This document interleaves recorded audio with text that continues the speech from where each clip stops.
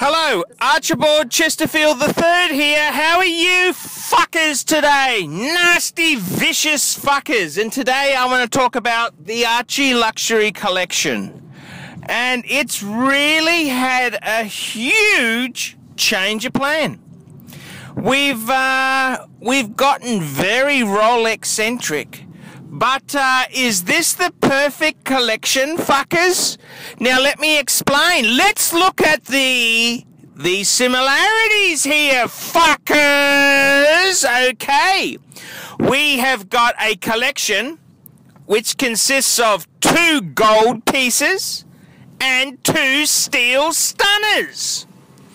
2 gold and 2 steel. That sounds pretty good to me.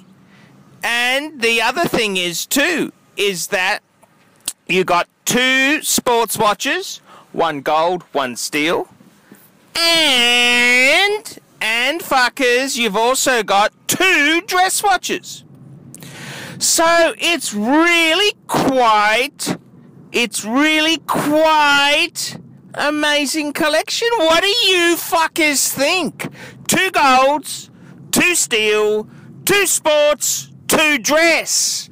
They're sort of interrelated. We've got the sports watches. We've got a Explorer 2, a Rolex Explorer 2, and in the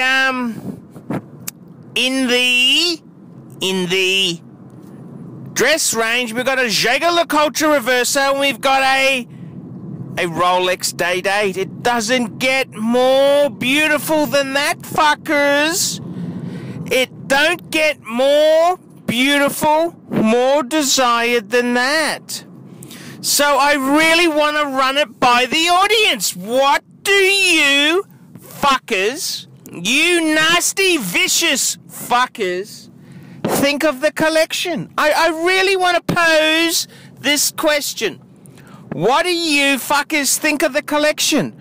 Is it your cup of tea? I can say one thing for sure, it's a very Rolex-centric collection. I mean, we got 3 Rolexes and a ArchieLuxury.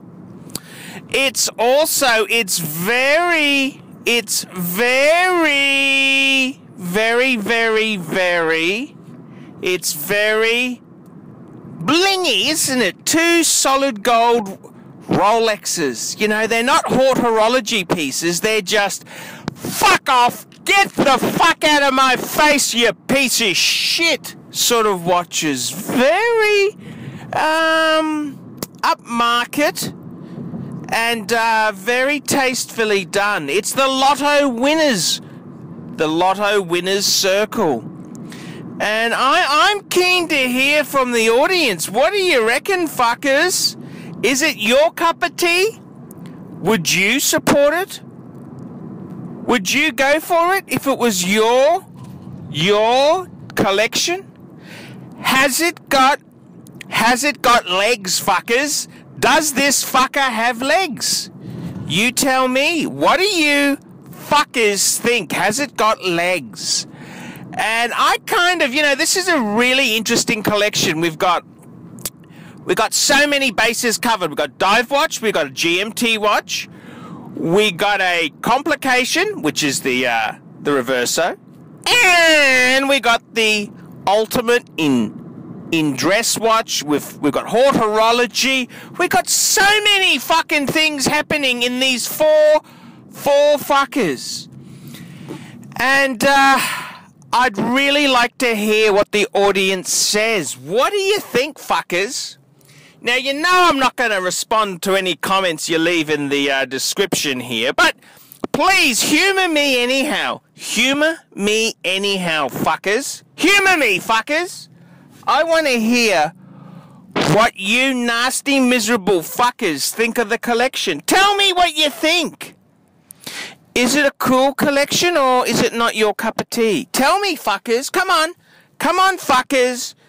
Tell me what you think. I want to know. I'm a big boy. I can stand it. Tell me. Tell me, fuckers. Tell me what you think. And I think it's got legs. I think it's got legs. 4 fuckers in this collection. and I'd love to hear what you nasty, miserable fuckers think of that. Nice one, Archie. Great collection. Not sure if it's as good as the Archie 5, but... We specialize here in pre-owned Rolex watches. Rolex watch is a very special timepiece, and we always do the servicing exactly as factory specifications. We buy a pre-owned piece and we put it into brand new condition. We have Rolex certified technicians working on that. We completely disassemble the piece, we adjust and polish and change every single part of the watch. You have to have certified watchmakers that know what they're doing. If you have an expensive car, you're just not going to bring it to any mechanic that doesn't know what they're doing. You spend $5,000, it's like if you put money in the safe deposit box. And 1 or 2 years from now, you will keep having your $5,000. We have to spend a lot of money to get all this equipment together, but makes me feel I'm doing what I'm supposed to do. It's not a question of money, it's my passion. Jewelers on time, simply the best.